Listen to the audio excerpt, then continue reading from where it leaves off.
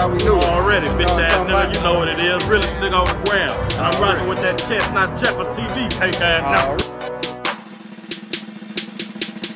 Chestnut Checkers TV OGBC, man. Shout out to the Chess Team Marines getting that money today.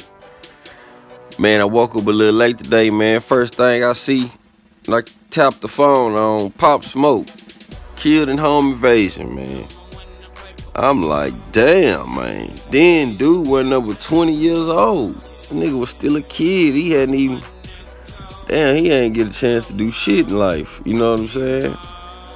Damn, man, they said that boy had a party, house party, you know, at a little spot in LA or whatever. Right after the party, man, some dudes run up in there masked up, wind up gunning him down, man. They say it was a robbery. So I don't know if they came in after money or jewelry or whatever, but shit, they took his life in the process. You know what I'm saying, man? And, you know, that jealousy and envy, man, or niggas just looking for a lick. You know, man, when you be having on much jewelry as that nigga had on, and then you having a house party, that's letting niggas know where you gonna lay your head. You know, if a nigga looking at you like food, man, you out of there, man.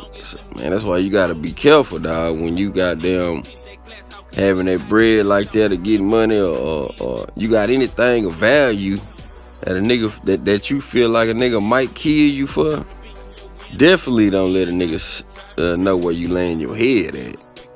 That's rule number one right there, man. I don't give a damn if you having a party, a wedding, bar mitzvah, whatever. Don't have it where you laying your head at, man. You go rent you a place out somewhere, man, and have that shit. Don't have that shit at the crib.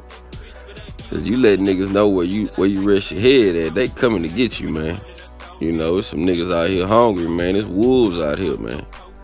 You know what I'm talking about? OGBC, man. Chestnut Checkers, move slow, think fast, honey.